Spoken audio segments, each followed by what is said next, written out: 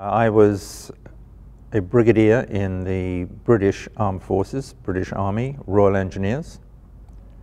And at the time of the Falklands conflict, I was commanding 5-9 Independent Commando Squadron Royal Engineers, which was part of 3 Commando Brigade Royal Marines. I was also part of Julian Thompson's Recce Group and Planning Group. It was my job, as well as commanding 5-9 Squadron, to be part of the very small team that would write and then implement the plan to recover the Falkland Islands. If we took the islands back, we knew the Argentine government was going to fall, and if we lost, apart from the fact that most of us would have been killed, our government would have fallen. So, you know, that was a lot of responsibility that the little planning group felt, and certainly Julian and myself felt, right from the word go, from the moment we embarked on our LPD, landing platform dock, HMS Fearless, and we all sat down in Julian's cabin to try and work out what we were going to do, because we had no orders at all. We were just told to sail. Our task was daunting. We were about to embark on the longest amphibious operation in military history, with a ragtag of amphibious force that was unlikely to achieve air superiority. When we were exposed to other people's ideas, they were completely delusional. And also, we were going to actually do it. And we weren't just a planning group sitting in some headquarters sending somebody else off to do something. By April the 10th, en route to the South Atlantic, we had a plan. And this was the plan.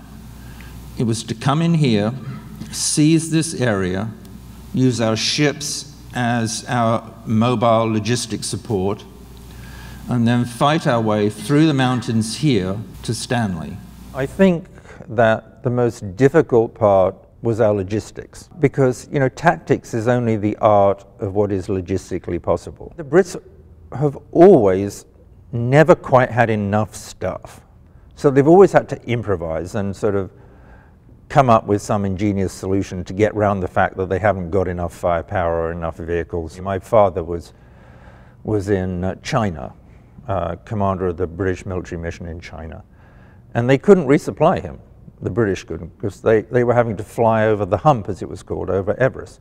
So what they would do is they'd fly in crates of whiskey and money to him, and then he would trade with Stilwell's US Army group for all his spares and everything. So that was his logistics. I feel extremely honored to be a member of the Marines Memorial, and I believe I was Allied member number 1. It's an extraordinary place. We're so lucky to have it. There is no club like this which is completely inclusive.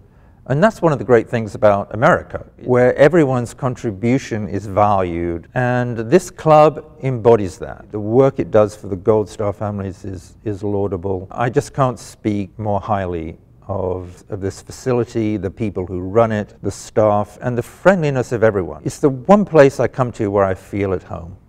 I never ever wanted to be anything else other than a soldier, and I wanted to be a parachutist, and I wanted to be a commando. To me, that campaign was everything that I wanted to be since I was a small child.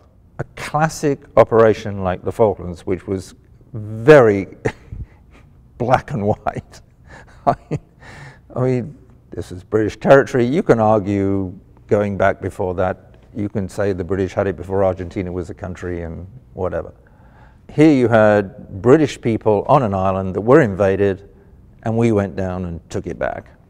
And we really felt good about that. The British people felt good about that. They were fed up with being kicked around, and they gained a huge amount of self-respect and pride in the fact that they could do it. And I was very lucky to be part of it.